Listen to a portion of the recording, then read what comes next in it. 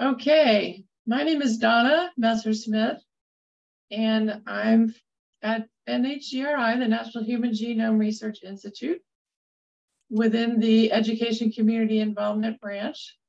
And welcome everyone to our presentations of our 2021 to 2023 ISCC-PEG Scholar Group. We're really proud to have this project going, especially in the sense that this gives an opportunity for people early in their careers to connect through the ISCC-PEG with people more senior in their genomics related careers through education or clinicians or educators themselves, creating resources and connecting with other clinicians. So this is our second class, and today we have presentations from Abimbola, Oladayo, and Sarah Roth. And we're happy to say that the mentor for Abimbola is present, and we're going to have an introduction, I believe, from because I saw you on the call, Dr. Brody. Is that correct, Dr. Brody? I was going to introduce Sarah. Sarah, right. Yeah. So Sarah will have an introduction from Dr. Brody. And I think we can jump in and begin with the introduction from Dr. Wilkins-Haug of Abimbola, and then you share this. You can share. Let's see. You need to be able to share the screen. All right. So great. So I can go ahead and introduce Abimbola. As you see here, she's currently at the University of Iowa. Her training is in dentistry, and her particular interests are in the genetics of orofacial complications and orofacial developmental changes. I think that, you know, she reached out as a mentee, and we were looking at her interest in wanting to educate providers, but also my interest within educating providers within OB-GYN. So we were trying to marry the two of those to develop a project. So I will let her take it away. Thank you for the introduction, Dr. Louise. And I'll just ask, can everybody see my screen without a comment? Perfect. So good day, everyone. I am Abimbola Oladayo, as introduced, and I'm a member of the 2021 to 2023 Class of Scholars, and I'm also a T90 Fellow at the College of Dentistry, University of Iowa. I had the opportunity to be mentored by Dr. Louise, who just introduced me in the OB-GYN work group, and I would like to thank all for giving me the opportunity to share my presentation today.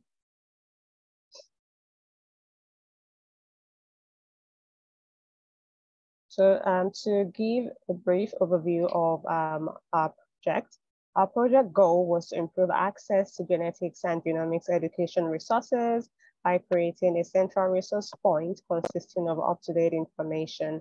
And this is because a lot of efforts have gone into, and it's still going into, curating resources and tools to foster genomics literacy of providers. However, a lot more could be done to ensure that the audience benefits from these resources optimally. And as a virtue of my involvement in the OB-GYN work group, our target audience would be OB-GYN providers. And we know that the advances in our understanding of the molecular basis of inherited disorders have led to the increased adoption of genomic technologies at different points of care. And this would include diagnostics, prognostics, treatment, and preventive intervention. And as advances in the science of genomics continue, it is essential for providers to have access to evidence-based information to guide their management options for their patients. And genetics and genomics testing are increasingly becoming a more integral part of routine medical practice, including OB-GYN practice. And as such, a thorough knowledge or lack of these advances may impact treatment and prevention approach to fetal and maternal care. And this further speaks to the need to improve OB-GYN providers' understanding of basic principles of genetic screening and interpretation. Although the importance of genomic literacy in healthcare providers have been emphasized, low level of literacy, genomics literacy in non-genetic healthcare providers, including OB-GYN professionals, still persists. And clinicians should understand the basic genomics principle and how they apply to their chosen specialty, because having this basic understanding allows an appropriate response to queries that can arise from either patients or their families, and also the knowledge to seek further expertise or help if required. And research has shown OB-GYN professionals limited genomic literacy to manifest in different ways. And these include limited knowledge regarding testing options, low confidence about using genetic tests results in patient care, limited knowledge about when and how to make a referral to a specialist, or not knowing how to conduct risk assessment using variant information in care decisions. And again, because of the shortage of genetic counselors, OB-GYN providers would be called upon to be more involved in genetic testing and its outcomes. All of this would impact the delivery and incorporation of genomics into care. So what are the barriers to provider genomic education that has been identified? This includes time requirements for elective education, having commercial or for-profit entities being major sources of information, the pace of advancement of genomic technology is not matching the pace at which the available resources are being updated, and providers' awareness of educational resources that currently exist and how easy it is to navigate these resources. And for example, we would see that on the ACOG's website, even after having these educational resources, you have disclaimers that these resources are for informational purposes only, or they reflect emerging clinical and scientific advances as of the date issues, and they are subject to change.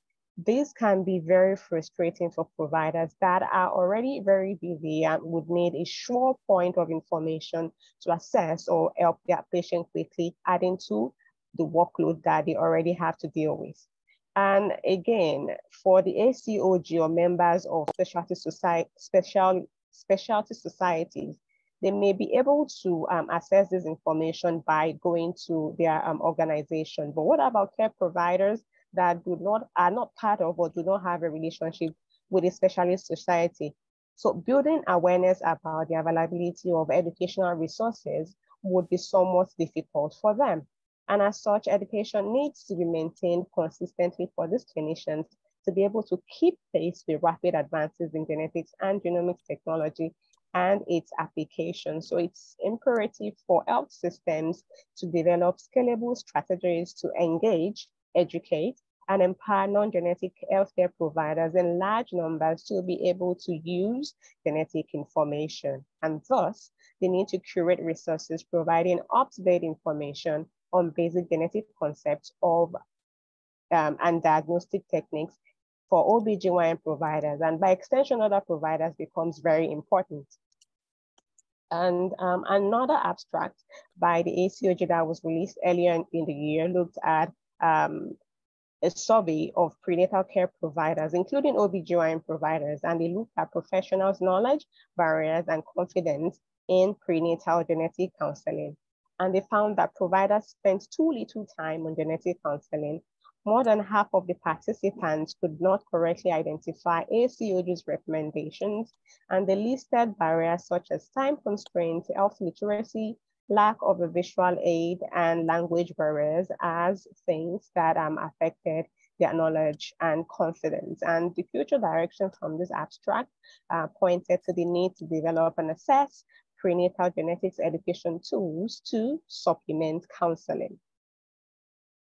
So what we did was to conduct a review of available information through Google Scholar, PubMed, and websites of scientific, clinical, and professional organizations to see what resources were existing.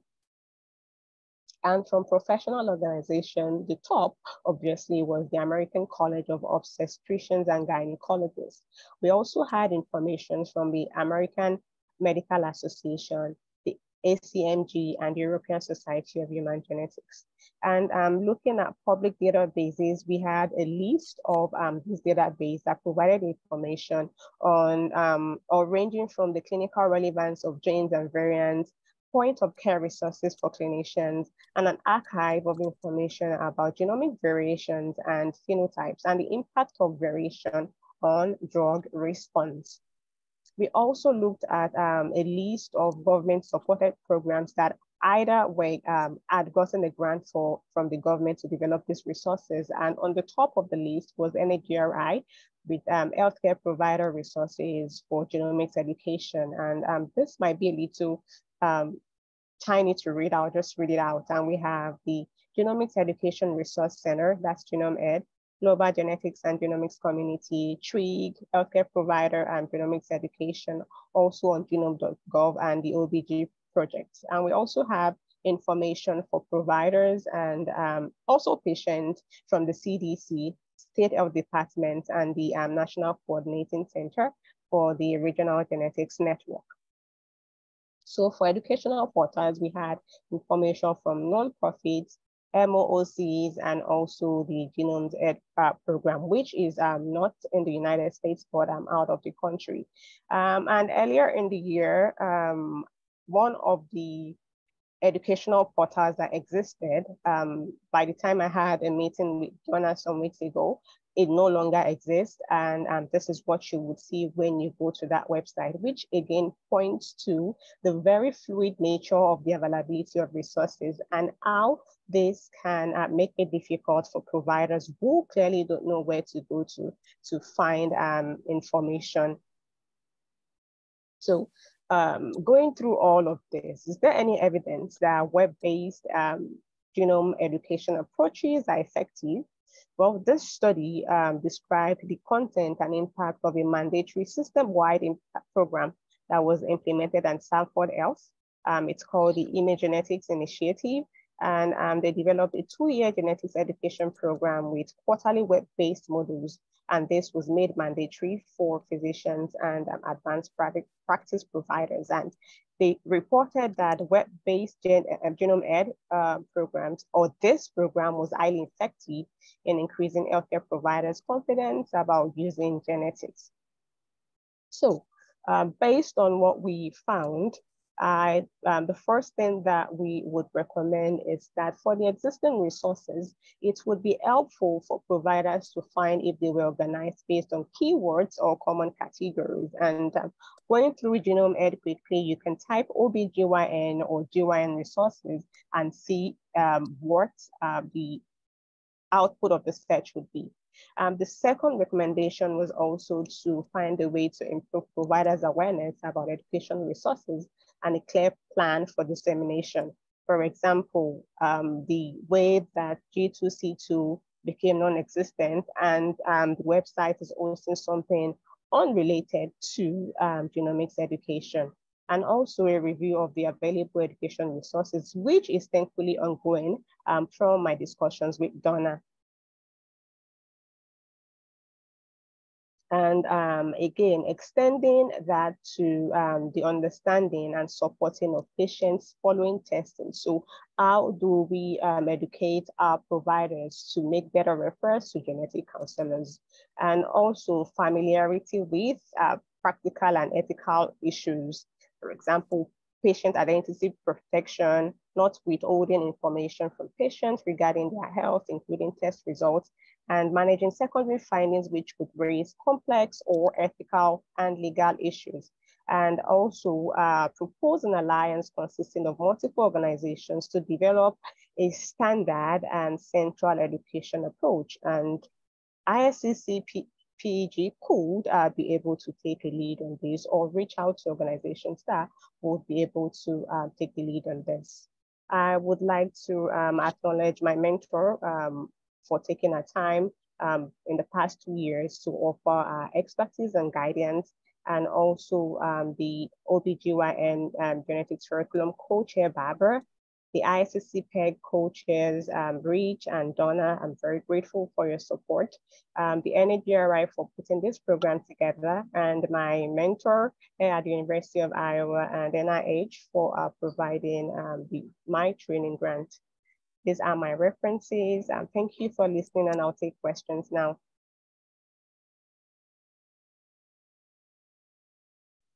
Thank you, Abimbola.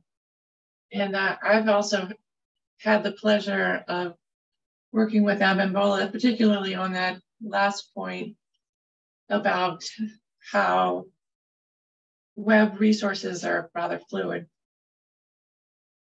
Thanks, Donna.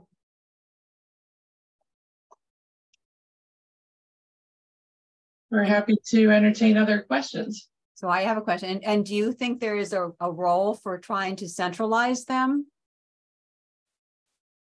I can give for me or for Donna? For Abimbola.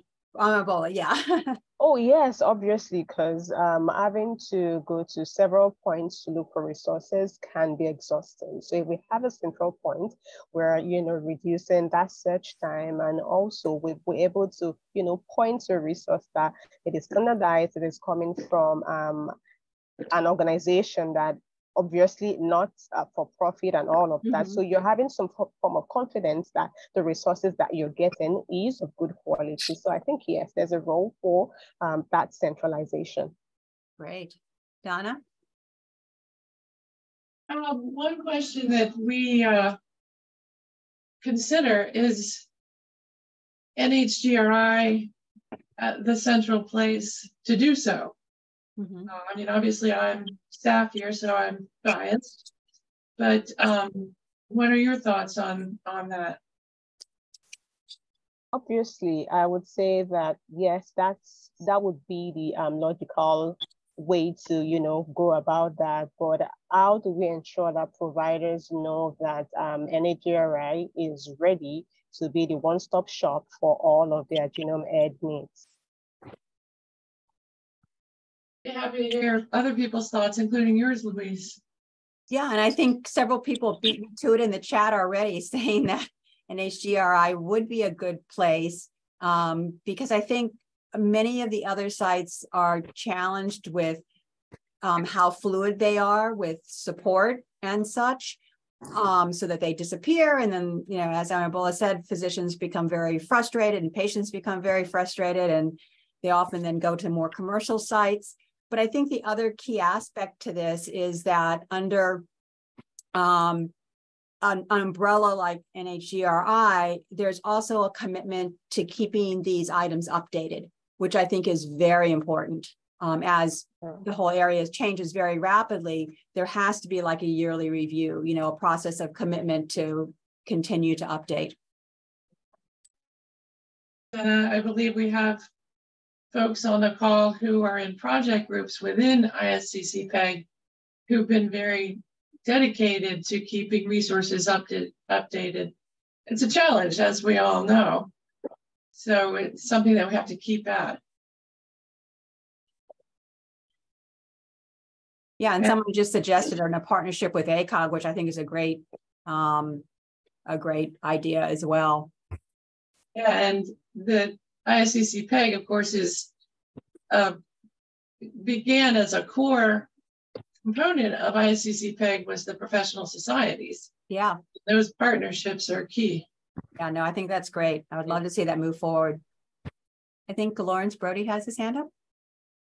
Yes. You mentioned commercial parts, and this maybe is for the clinicians in the audience, as to what is the threshold to have this tip over so now Up to Date or some of the other commercial providers actually take it on? I believe that they do a reasonably good job at keeping the material up to date. I know they employ a bunch of professional experts to make sure it's accurate.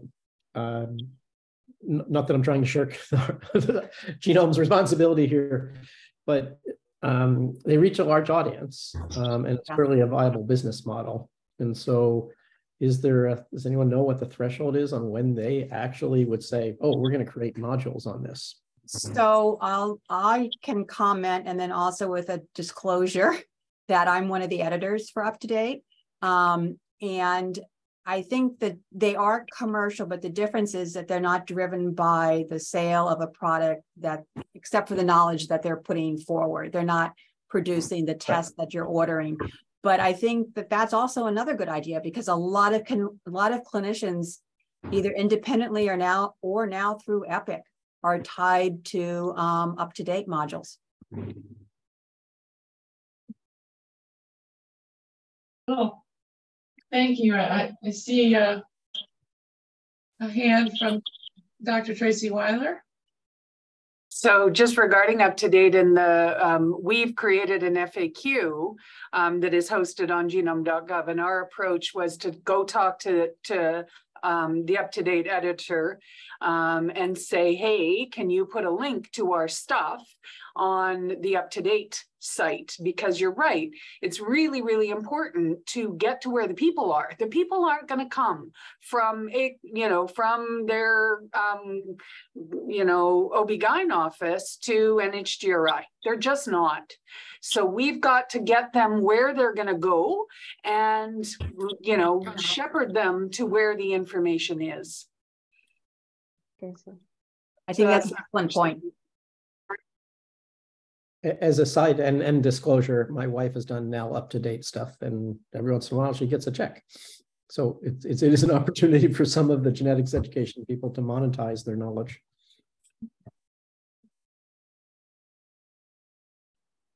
All right.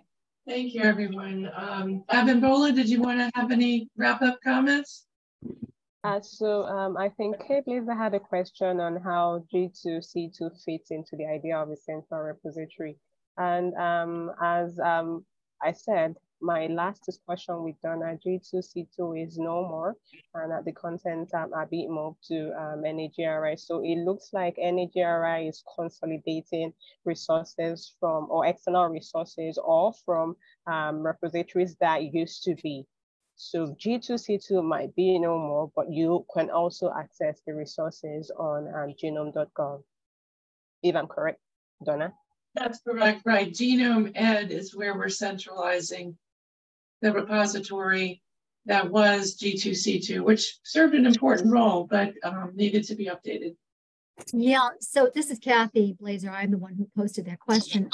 So I did go to it. I see that it is. And so would this be like a place we would build from if we were to try to take Abimbola's idea and make a more robust central resource, and then taking Tracy's idea and then disseminating access to that resource or links to that resource for different groups? Would that be something that would be the way we look at this? Because there already is a repository, right? It's not like it doesn't exist. I agree. It's a staffing and question of how we can manage that. Yeah. So it's not starting from, it's not cutting it from whole cloth. There already is this wonderful, robust, and very attractive resource that, as Tracy mentions, is underutilized, and perhaps many people don't recognize it and are not going to go out searching for it.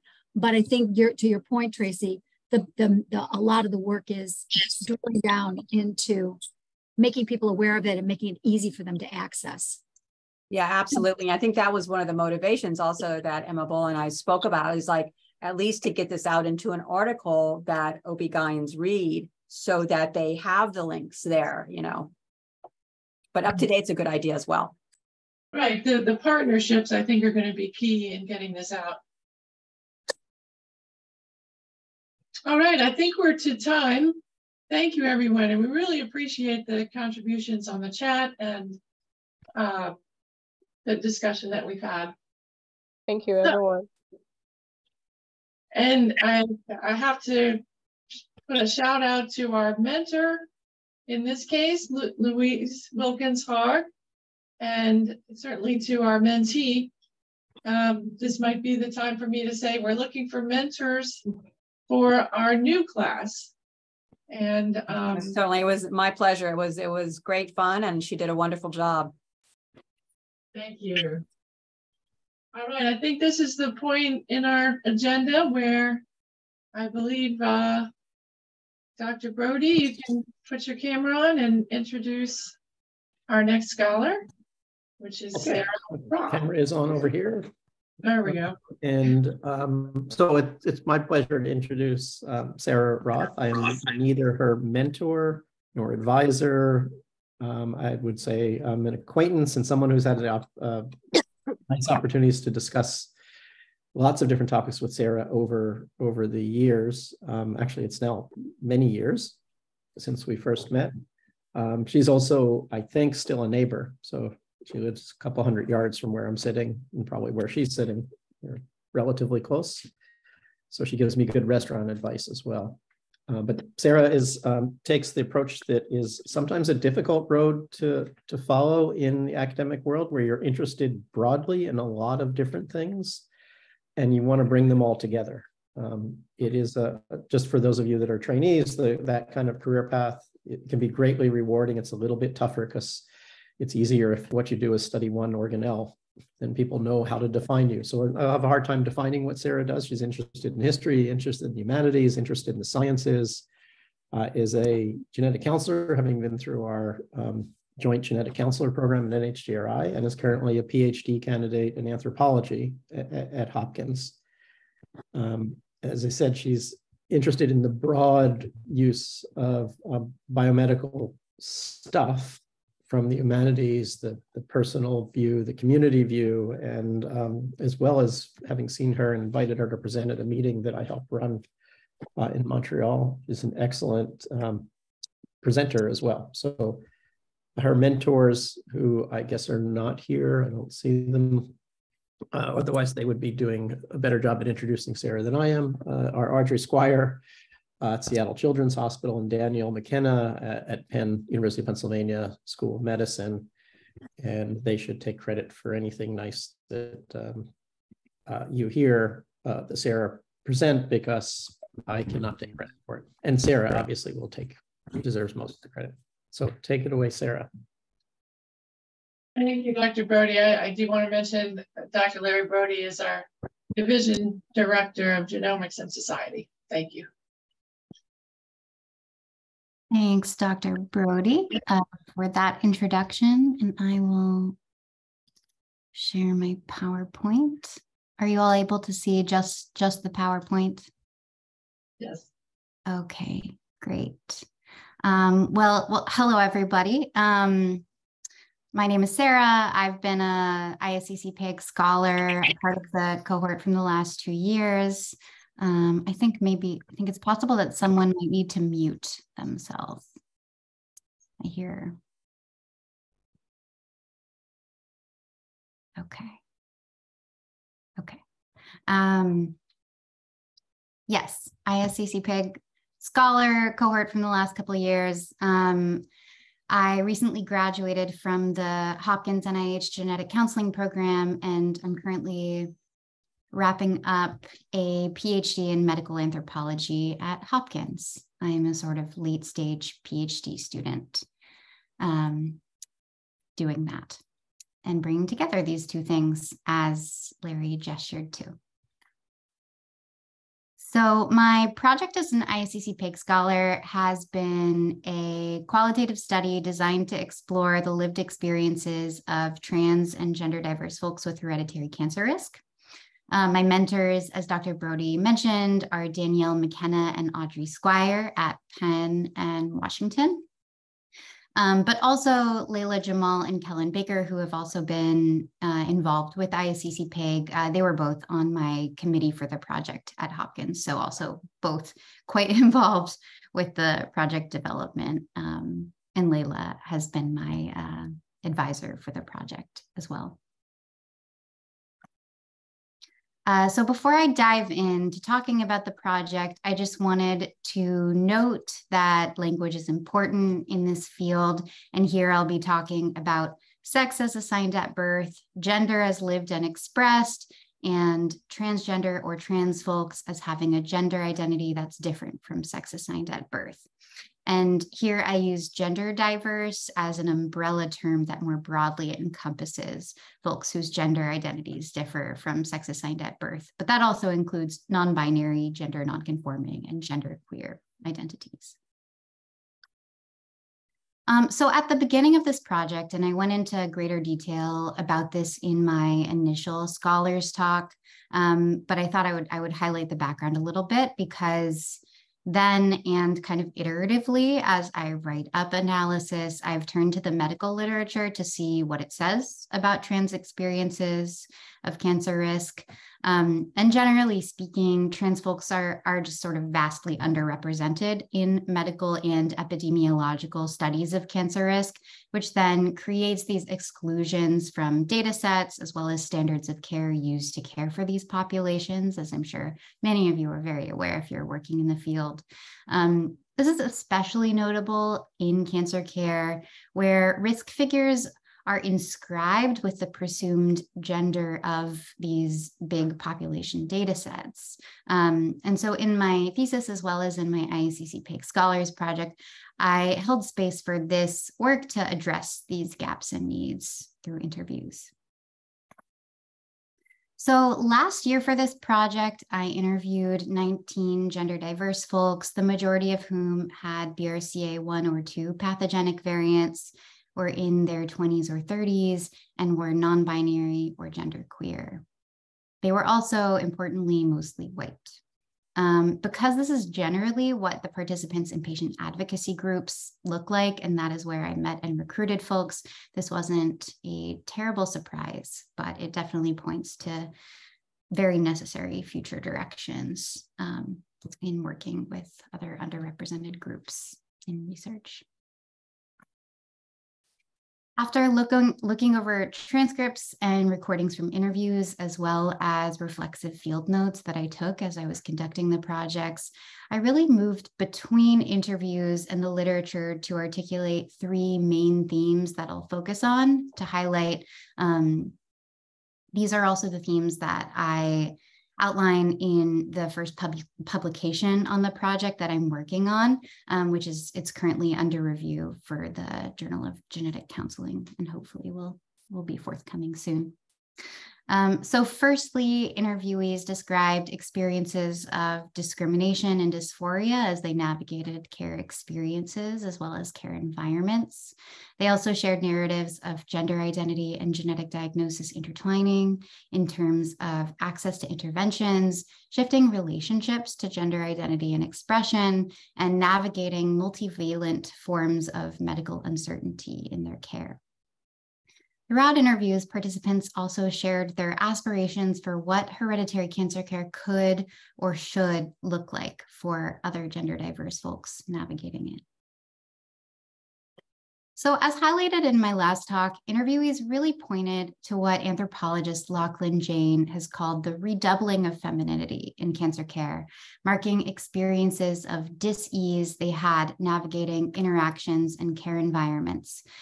Many participants reflected this remark by Ben, the second quote, a trans BRCA2 carrier, that the worst space to navigate for them was the waiting rooms. They also pointed to screening appointments and interactions with admins and techs as especially difficult, as these were the most common places that they were misgendered. Interviewees explored the social and emotional ways that they responded to these experiences, in particular describing how they would brace for misgendering in advance of appointments. This really supports LIT documenting trans experiences of anticipatory anxiety around genetic counseling encounters that Role describes in a recent article in the Journal of Genetic Counseling, and also suggests that cancer genetic counselors and folks working in oncology can anticipate anxiety from their patients, stemming from previous experiences of mistreatment or anticipating future experiences of mistreatment. And this really calls for specialized compassionate care, which I will circle back to after I dive into a couple more sets of quotes. So In interviews, participants explored the complex ways that their care journeys intertwined, and this theme from interviews is really at the heart of our article manuscript and is also dear to me as a queer BRCA1 carrier myself, because it's really up for folks in the community as they navigate these intertwining fields. As Fern described in their interview, there were care from these experiences were tied up or interlaced together. For many, cancer risk on the one hand presented a crossroads in gender expression, how to respond to the embodied risk, prophylactic recommendations, or dis-ease. For some also, the risk or genetic diagnosis presented a different kind of turning point, one that enabled them to overcome barriers to gender-affirming care through insurance coverage for surgeries in particular.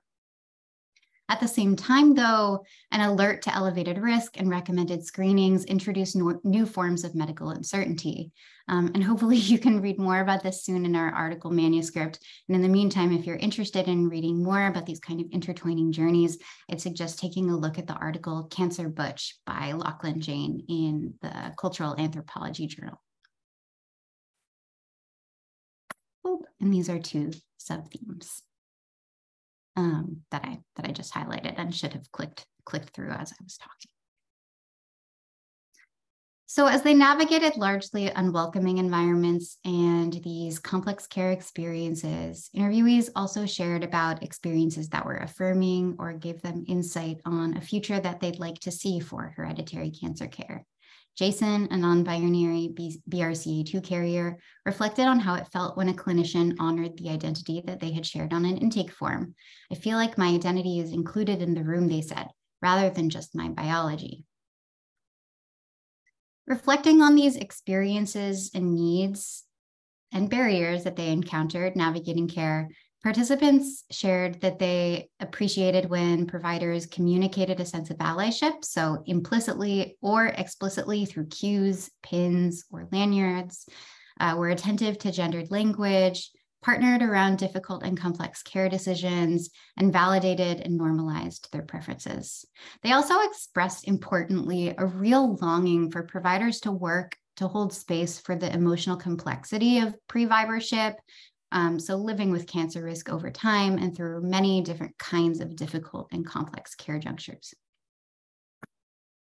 So as I conclude, I thought I'd spend my last couple minutes discussing some ways that providers can use these insights to work more inclusively with patients and communities, since the majority of folks present are likely providers working in these intersecting or allied spaces. And I'll also note that the experience of working on this project has helped me to develop some of these practice implications modules, and I've used them to help give guest lectures for trainees in the Hopkins NIH program. So that's something that I should note and highlight because it's an education piece. So in the context of these complex care journeys for gender diverse folks navigating hereditary cancer care, and also keeping in mind mounting attempts to censor trans existence within the US and around the world through anti-trans legislation, it's really important to consider how we can build trust with queer and trans clients. And here are some ways that we can do it in this space specifically. So in addition to listening well, asking for pronouns, and conveying a sense of implicit or explicit allyship, we can also ask for input on a family tree as we document it. So if you're working in person, you can kind of like share the document as you're mocking it up, ask them, how does this look? Ask for input about how you represent the gender of family members. You can also partner through counseling skills around experiences of dysphoria as they come up, as cancer-related experiences are narrated. And importantly, you can use gender-neutral or patient-first language to describe parts of the body as well as care experiences. So we can also, especially in cancer genetic counseling, explore gender identity and expression in the clinic. We can do this, again, by using these counseling skills that we develop through our specialized training to compassionately explore gender as a theme of interest. So asking open-ended questions, following the patient's lead on language around labels, and exploring what their vision for gender affirmation looks like or could look like. That said, especially in the context of clinical environments and the sort of like transphobic political milieu, especially in specific regions of the states, people aren't always going to come into a genetic counseling or oncology session expecting to get vulnerable, and they may be primed by difficult passage points before meeting with us. And so it's also okay if someone doesn't feel safe getting vulnerable and exploring this in a clinical setting. Finally, as clinicians and as genetic counselors in particular, we can refer clients to support, and there's no reason not to refer folks to queer-friendly support settings with affinity group offerings. So we can share information about Force's LGBTQ support group, which, full disclosure, I'm now a co-leader for, and I'm happy to provide information about. And we can also share information about the Breasties LGBTQ support group. These are both monthly, virtual, and they're accessible from anywhere. These groups are not perfect, but they do provide a kind of support and affinity that is hard to find elsewhere, and that folks report feeling really sort of disconnected from when navigating oncology settings. So with that, thank you so much to ISCC-PEG for the holding space to work on this project, to my mentors and committee, to the HBOC advocacy groups, and to our study participants. If any of you would like to get in touch, my contact info is under the bird in the lower right-hand corner of this slide. I'm an open book and happy to talk about this work, discuss collaborations, or come to your class or program to talk about queer health or qualitative research. Thanks so much. And with that, I will turn to questions. Thank you, Sarah. This was a terrific presentation, and we really appreciate your work as well as the dedication of your team. And the email was blocked briefly, so I think, yeah, there we go. sarahroth@jhu.edu. Yes, please, questions.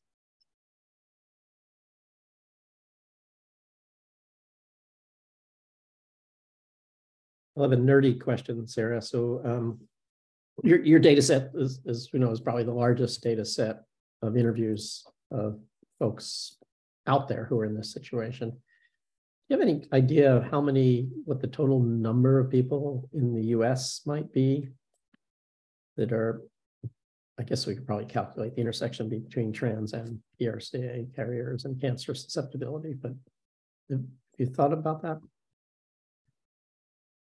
Yeah, that's a good question, and I'm afraid it's not one that I can answer with the knowledge that I have.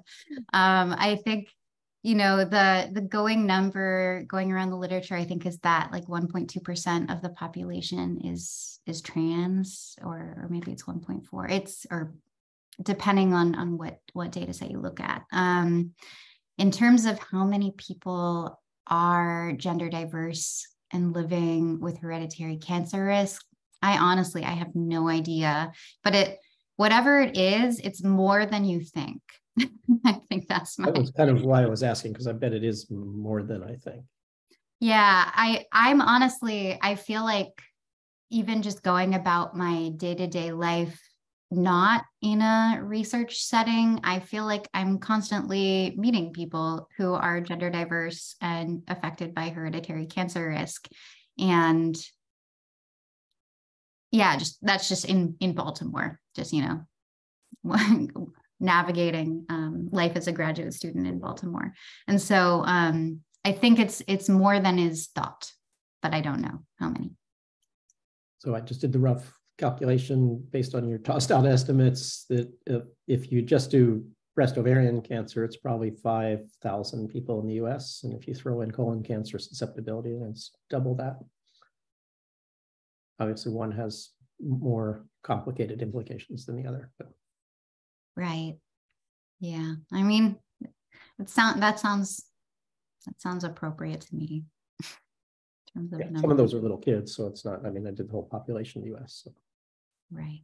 Oh, and actually, yeah, no, it's an estimate. It's not. So Andrew has a question.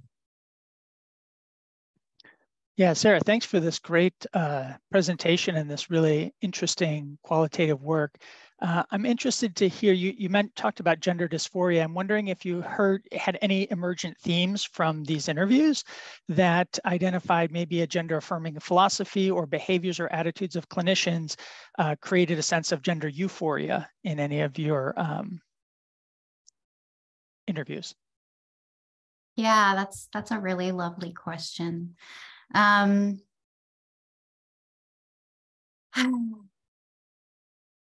So like the easy answer is yes.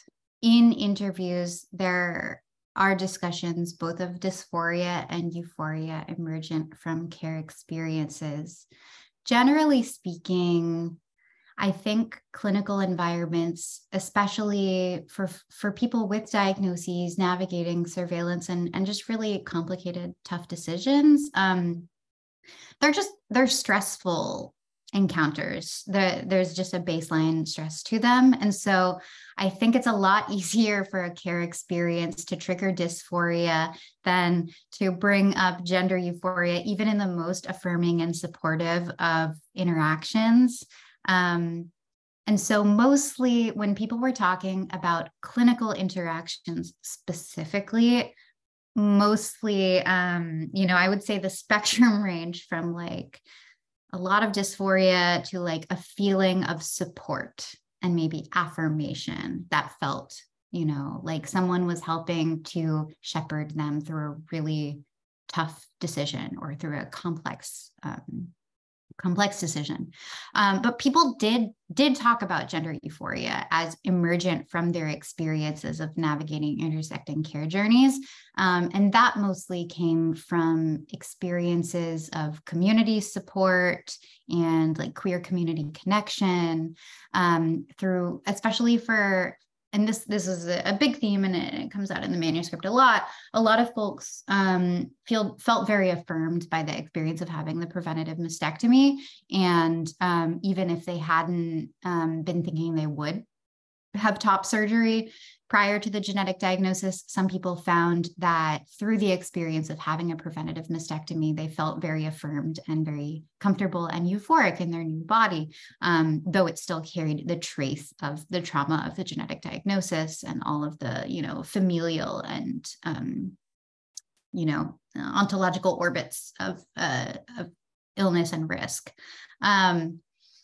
But there were lots of discussions of a feeling of coming into oneself and one's gender expression in a way that felt really, really good.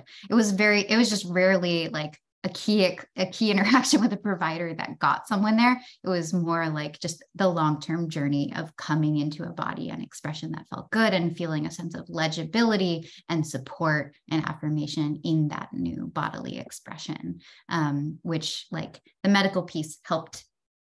It was a piece of the journey that got there, but yeah, sadly, there were very few clinical interactions cited that like brought up gender euphoria, but other stuff did. So Tracy, it's a really, really lovely question. Weiler had somewhat of a related question. So you restricted your study to the clinical interactions around cancer. What other clinical actions are also particularly complex for trans folks, which I guess is a lot. But yeah, that's a good question. And in interviews and observation, I talked with folks and observed conversations beyond just cancer. I just talked about cancer here, and in the manuscript, I'm generally focused on cancer. But people talked about, there were a couple of people who had carried pregnancies and had given birth. And so they reflected on their experiences of navigating prenatal care as gender diverse. And people also talked about navigating broader social milieus and not just their clinical cancer care environments. Something that I have been reflecting on, even if I am like connecting cancer care to other clinical interactions, is that, and I think I just mentioned this, but people talked a lot about waiting rooms and imaging appointments as particularly stressful and triggering of dysphoria, and also like sites of misgendering. And I know in the clinical literature on prenatal and repro care, there's a lot of that present as well. In particular, there was a 2021 study from Ruderman that cited waiting rooms and imaging appointments as particularly stressful and gendered, like overtly gendered spaces. And so I feel like there is a sense of resonance between cancer care and prenatal care in the context of those specific sites being stressful or triggering. Yeah, so something that emerged from people's discussions of cancer care, but is also applicable to other sites, is that a lot of people cited being misgendered in their clinical notes. And of course, people have access to their clinical notes after encounters now. And when people see that they've been misgendered in their notes after the fact, even if everything went well in the clinical interaction, there's a sense of like being let down. And that is definitely applicable across settings and not just unique to cancer care. It's something that's a takeaway for anyone working clinically, is to have a sense of consistency between, you know, the intake form, the interaction, and the notes, because people are watching and they're feeling bad when they experience inconsistency there. Okay, I think we're getting up to the time we predicted for our presentations. Thank you. And any other questions or comments before Rich provides some concluding remarks?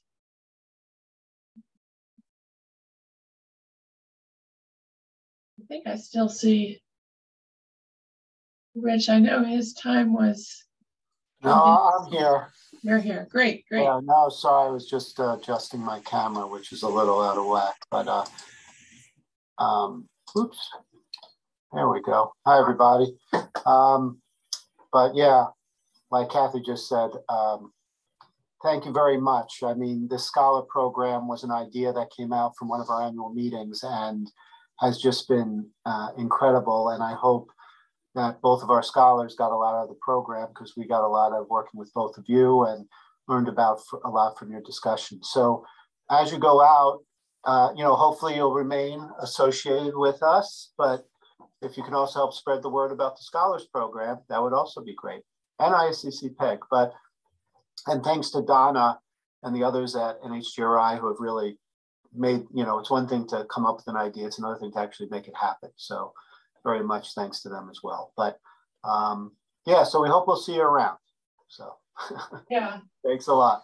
Yeah, thank you to the mentees, the mentors, and you will be getting some certificates. You'll see us a little bit more with those communications, and like Rich says, we're certainly not ending our relationships. We're hoping you all will stay with us and continue to contribute. And let me just add, sorry, definitely thank the mentors as well. We know it's a significant time commitment. So, but I hope you found it rewarding as well. But thank you so much for doing that. But yes. All right. Yes. Any other comments, or are we wrapped up? I think we're good. Thanks, Donna. I think we're good. All right. Thank you so much, everyone. And this is recorded, and we will post it on genome.gov eventually. Thank you both so much as well. Good to see y'all.